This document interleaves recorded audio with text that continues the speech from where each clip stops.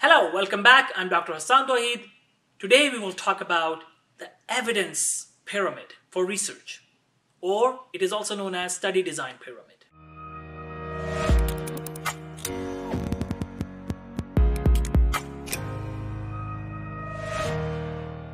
So what is the pyramid all about? The pyramid shows all possible study designs. And the pyramid ideally is the best for the clinicians and healthcare students, healthcare researchers, although it is applicable to other fields as well, and we'll talk about this. But now let's talk about the pyramid. What is pyramid and why it is important and how does it look like? So a study design pyramid shows all possible kinds of study designs.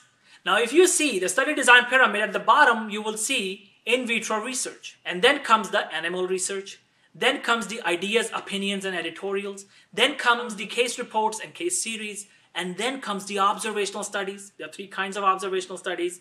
What is the one at the bottom? Cross-sectional study, then the case control study, then the cohort study, and then comes the clinical trial, the giant. But clinical trials are not on the top. You see what is on the top? Systematic reviews and meta-analysis. So this is what a study design pyramid or evidence pyramid all about.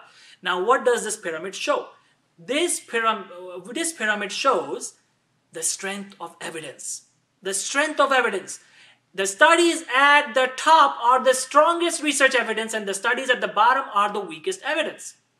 Is that simple? Yes, that's it. So from bottom to top, when you go upward, the strength of evidence increases. When you go downwards, the strength of evidence decreases. Now, let's talk about this. So, why some studies are at the bottom, why some studies are on the top? What is the criteria? There are two reasons, and we'll talk about this. So the studies at the bottom, let's talk about them. The in vitro studies, they are the weakest study design. They are the weakest evidence. Why? With respect to whom? With respect to human treatment and because of bias. The chances of bias are more in the studies at the bottom, and the studies are least related to human treatment. So the more the studies are related to human treatment, the higher they are on the pyramid. That means the better evidence they are. Now, that actually definitely doesn't mean that in vitro studies mean nothing. In vitro studies are wonderful studies, and they can be very powerful studies. But we're just talking about this pyramid, that scientists who created this pyramid, they believe that in vitro studies are the weakest evidence. Although if you ask me, I don't believe in that. I believe all studies to be equally important, equally valuable. All scientists who are working in the in vitro field, they are all highly respectable to me, as equal to anyone who is working in a clinical trial. All the scientists are equal. So that doesn't mean that if you're working in a lab with in vitro research and animal research, you worth less. No, that's not true. This evidence-based pyramid is created by some scientists who believe that it is according to human treatment importance. So remember that. So don't put yourself down if you're working in vitro research or animal research lab.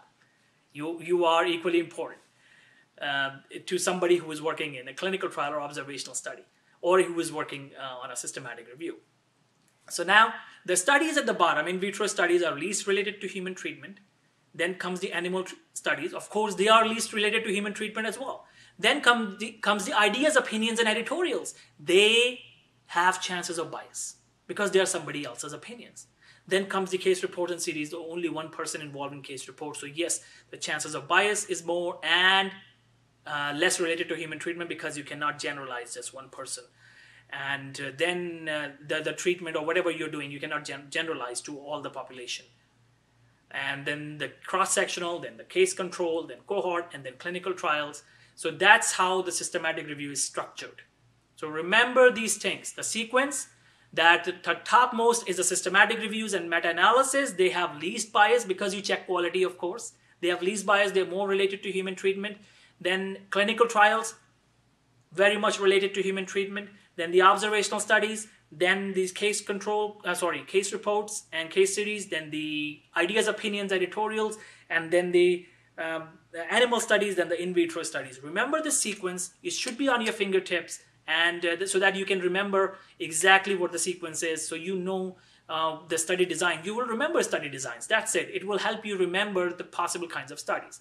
So, and I would say the highest chance of bias is at the bottom. You will remember that, and it is least related to human treatment. Less chance of bias is at the top, and they are more related to human treatment. Now, all this can be proven wrong if we use the same study design pyramid for any other domain. So can this be used in any other field? Absolutely. You just remove the in vitro studies and animal studies. All other study designs can be used even in finance, in economy research, in history research, in literature research, anything, any field you belong to, physics, chemistry. Of course, in vitro you can have it in chemistry. Even animal research you can have in chemistry. It's a wrong example to give, but what about physics? Yes, you can mathematics. And what about finance, economy, business? All these fields you can have research. So yes, you can have ideas, opinions, editorial at the bottom if it's business, for example. Then comes the case studies, case reports. Then comes and case series, and then comes the observational studies, cross-sectional, case control, cohort, and then the clinical trials. You don't call clinical trial as clinical trial when it is non-medical related field.